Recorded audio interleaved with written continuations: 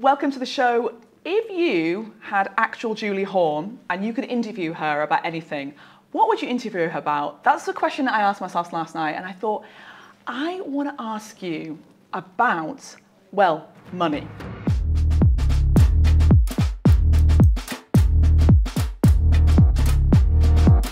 It sounds kind of shocking. It sounds shocking when you just say, I'm going to ask you about money. And I think that's because we have this cultural problem where we don't want to talk about money. But you are at the top of your game. There's no one higher than you. And I have already, in other content we've done, asked you about the mindset that took you there. But I want to ask you specifically now about the money mindset. And did you ever, in the early days, were you ever aware of your local competition? Yes. Because when you say it's not just the syringe, this makes so much logical sense, but I know people watching this here now emotionally still feel that they might be relatively close to the person down the road who's charging per syringe. So when you were aware of your local competition, did that affect you? Not really. In some way, I always went my own way and focused on my own stuff. Of course, you have to do research. You know, what's going on around you, your competition. You need to know what's going on in the same city or street or wherever. It's good to have that information, but that necessarily didn't affect my decisions. I still have this belief that you should price yourself or your treatments for your experience. I think you're doing a mistake if you price yourself too low. I think out there it might look like you are cheap for a reason because you don't have the same experience. You are cheaper because you need more patients. Your clinic, it might not, your business is maybe not going as well as you wish. And that is also a reason you have never ever seen me offered any type of discounts or stuff like that. So when it comes to the clinic, don't compare too much. Focus on yourself. Become really good at what you do, and then find your value, and then you price, you do the pricing. And I think there's a hidden danger of not charging your worth, which is burnout later down the line. Because motivation, if you are fully booked and people are loving your work, and then you are charging too low and you're 6 weeks booked out or something, I promise you, you're going to burn out at some point because you're going to think, what am I even doing this all for? You need to keep, it's a bit like in a relationship, when you're at the beginning of a relationship and it's all sexy and gorgeous in the honeymoon period, but after a while, almost you don't feel like you're getting that freshness back. It's the same with money. You need to stay motivated or else you're going to start resenting your patients because they're getting such a good deal.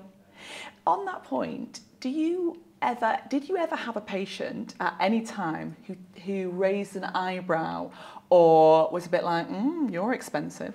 Oh yeah. Tell me. Well, I've had, but not nowadays. That was a little bit more back in the days when I think more before my international success started, more locally up in Scandinavia. I was still charging high prices, and yes, I got comments from patients like, well, why that's expensive, because in my area where I live, when they inject, they charge half that price. Oh, okay, but amazing. Why don't you book an appointment with that injector then? That's what I would say. I mean, because they pay for my experience, my results, not the actual syringe.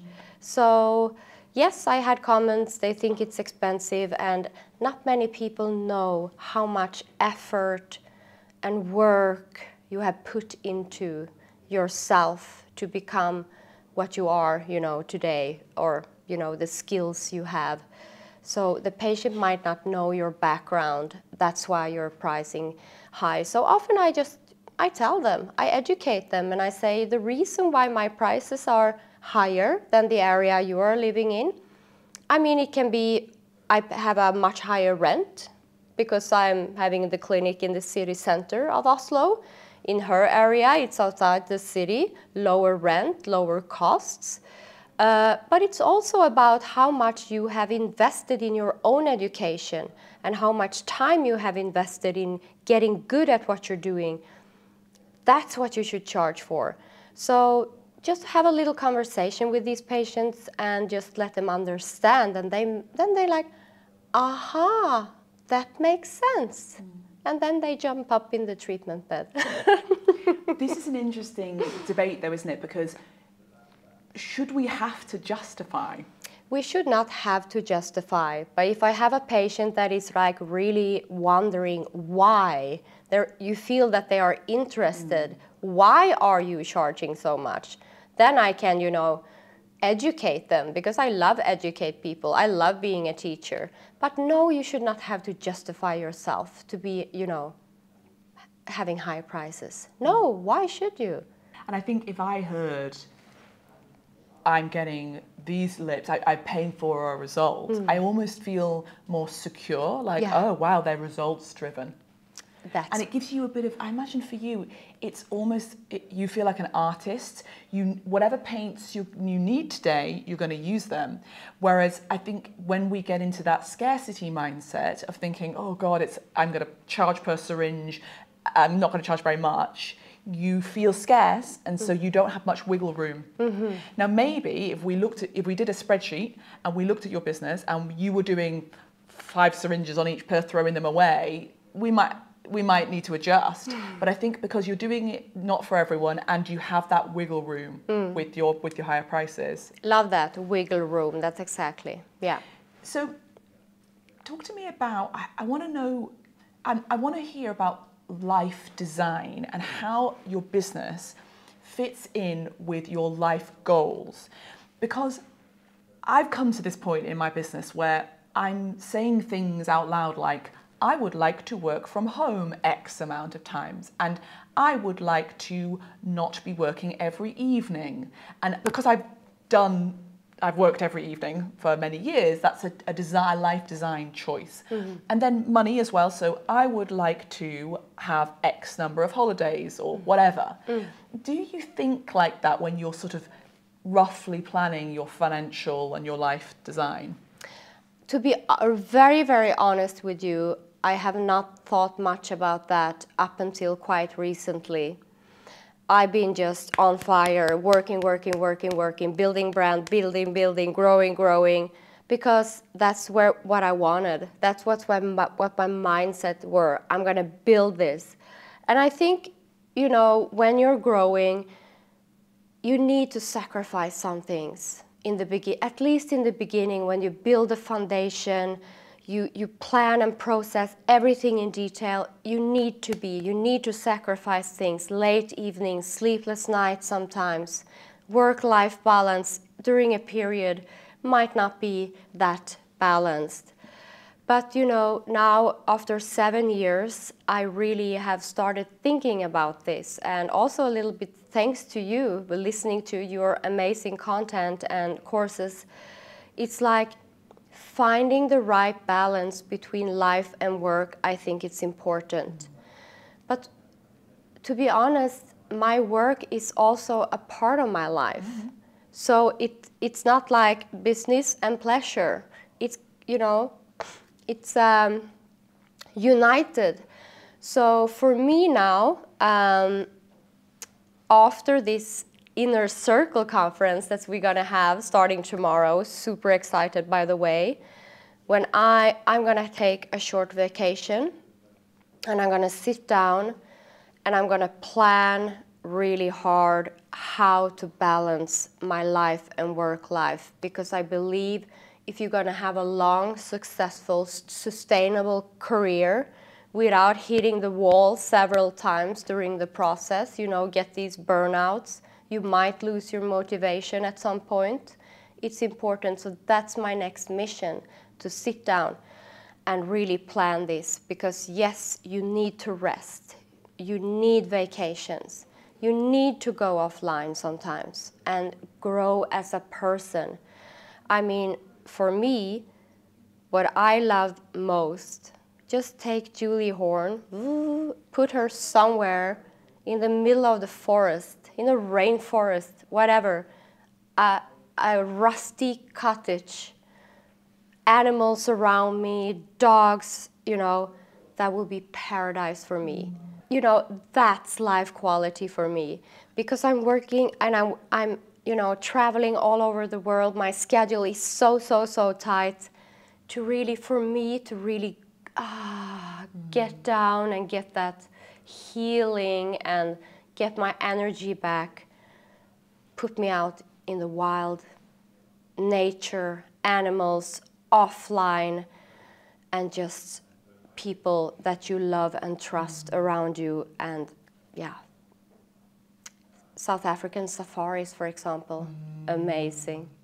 No, so that's my plan, to really start taking more care of myself, not try to, you know, drive so too hard for too long. We need breaks, and yeah, that's my next mission. Amazing. And I think it all ties into, I think this is why I brought up this conversation of money, because money is freedom. Oh yes. And I think when we talk about it like that, it doesn't have to be shameful or dirty, but and what you just described there, that being able to make those choices, that's freedom. Yeah. And actually, I think you probably don't need to sit down with a spreadsheet. You can already take that and just decide that that's what you're doing.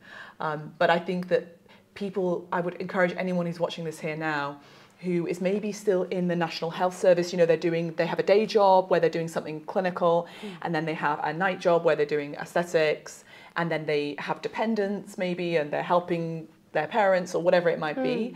I encourage all women, men, to put your shoulders back and sit down and say, I would like to achieve X by Y date financially. And then if we can do that, then I think we will fill in the blanks, and we can take actions like increasing our prices or charging not per syringe or whatever. But yes. I think there has to be an element of just like, stop, like you're saying with rest, stop, calibrate, decide, and go forward, and don't be ashamed. Let me just ask you one more question. When I say the word profit, how do you feel? Good. Do you? I have such a checkered past with that word, profit. Thank you so much. That was so divine. Thank you for letting me into your money world. You're welcome. It's a private world and you let us in. We are privileged. Guys, let me know in the comments what was your biggest takeaway, because this was an honor. So I want to know what you learned from it, and let me know if there's any other things. When I next grab Julie, what else would you like me to ask her? And don't forget to subscribe as well. Take care. Thank you so much.